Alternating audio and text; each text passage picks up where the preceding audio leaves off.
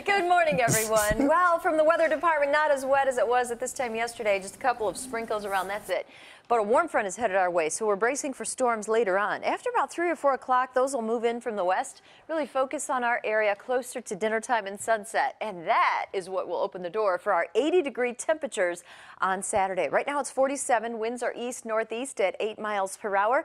And you can see that warm air down around St. Louis. We're at 66 degrees. So that warm air is a little unstable. It's going to be lifting north, and that's when we expect to see a storm threat. So for what's around now, it's just a little drizzle, and that's sliding over the lake, so very light activity. Later on, though, those storms develop. 68 degrees, but cooler for the North Shore and warmer south. South suburbs could be mid-70s.